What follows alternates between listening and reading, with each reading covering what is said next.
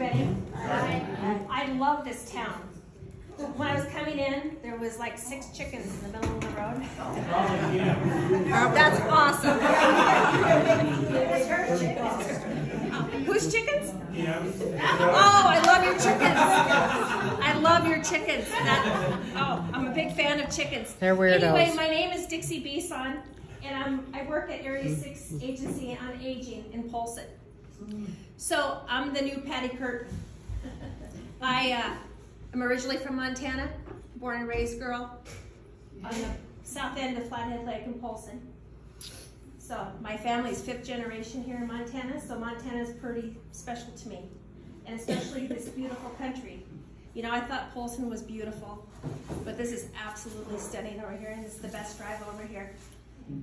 So every month we do a little senior talk. So it's about 3 minutes probably. So here we go. So the SMP, which stands for Senior Medicare Patrol, has been hearing about reports about wellness visit questionnaire calls, and I don't know if anybody's received these. Well, they're not legitimate. If you get one, hang up. Call your doctor's office and see if they called you. If you have given out or confirmed your Medicare number over the phone to a potential scammer, contact #Senior Medicare Patrol at 406-728-7682 to make a report and get help with protecting your Medicare number. Rule out error. If you have questions about your information or yours or your loved ones, Medicare summary notices, and you guys should be getting those, or explanation of benefits, your EOB, call the provider or plan and ask for an explanation if you have a question. And you can always get help from your SMP, and if you're not comfortable with calling the provider or the plan, or if you're not satisfied with the response, call your local SMP number and we can help you. And you can call our number here in Polson, which is 883-7284. And we'd be more than happy to help you. We can help you identify and report fraud schemes and deceptive healthcare practices such as illegal marketing or billing for services that were never provided, and you will see those on your summaries. Refer complaints to potential fraud and abusers to the appropriate entity who can intervene. For example, your HHS Office of Inspector General, Centers of Medicare and Medicaid Services, State Attorney General, your local law enforcement, state departments of insurance, and state Medicaid fraud control units. So, can we have all those numbers written down?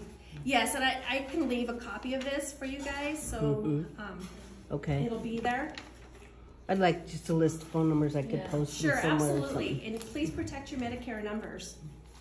And when in doubt, hang up, because they can, or don't answer it, and they can always leave a message.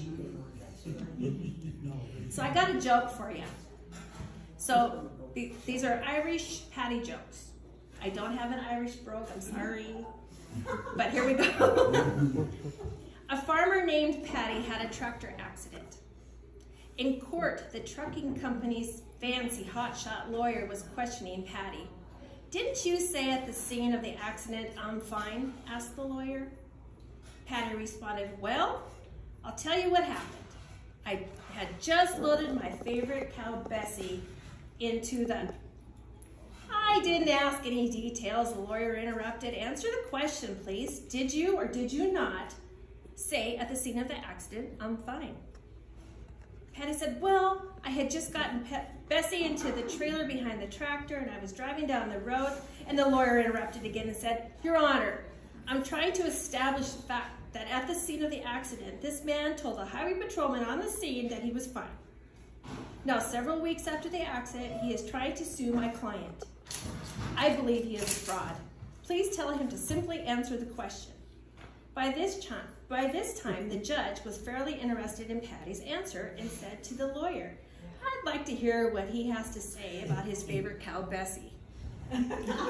Patty thanked the judge and proceeded, "Well, as I was saying, I had just loaded Bessie, my favorite cow, into the trailer and was driving down the highway when this huge semi-truck and trailer ran the stop sign and smacked my John Deere tractor right in the side. I was thrown into one ditch and Bessie was thrown into the other. I was hurting real bad and I didn't want to move. However, I could hear old Bessie moaning and groaning. I knew she was in a terrible shape just by her groans. Shortly after the accident, a highway patrolman came on the scene. He could hear Bessie mooing and groaning, so he went over to her, and after he looked at her, he saw that she was in a fatal condition. So he took out his gun and shot her between the eyes. Then the patrolman came across the road, gun in hand, looked at me and said, "How are you feeling? Now, tell me, Judge, how would you answer?" So I'm here hopefully every month to have lunch with you fine folks. I do have my day planner. If you guys need any help with your Medicaid or any resources, please feel free to get a hold of me, and I will leave some business cards here, and I will leave this February talk here. Okay? And thank you for letting me join you in lunch. You're welcome. Thank you very much.